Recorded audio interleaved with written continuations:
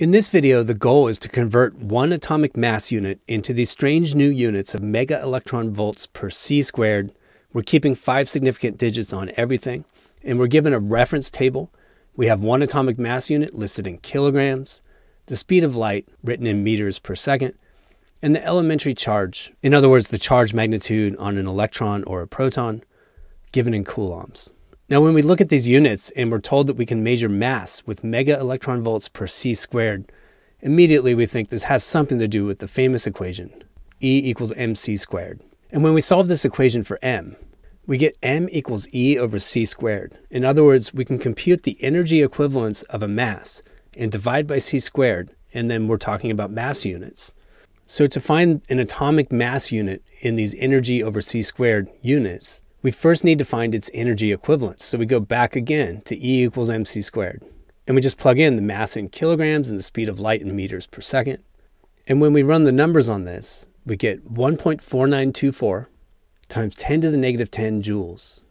Now that we have the energy equivalence of that mass, we want to change into units of electron volts. So we need to multiply by the conversion factor between electron volts and joules.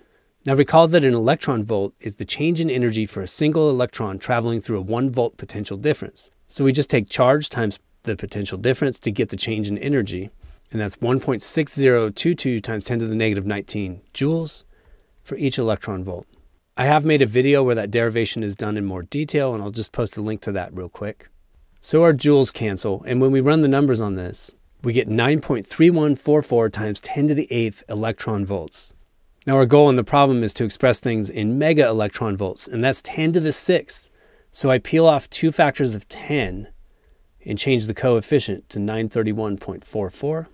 And then I get times 10 to the 6 EV. And of course, that's a mega electron volts. So I get 931.44 MeV. Now that we have the energy equivalence of one atomic mass unit, we go back to where we solved E equals mc squared for m. M is E over c squared, so we take the energy equivalence and divide by c squared. The energy equivalence was 931.44 MeV, and we're dividing that by c squared. And we've got the atomic mass unit written in MeV per c squared. Now these units are going to be very convenient for calculations in nuclear physics. And if you're interested in seeing how we apply these units, you can click on my quantum, atomic, and nuclear playlist. And there are several examples in there where I've used these units of MeV per c squared to do binding energy calculations and to analyze nuclear reactions.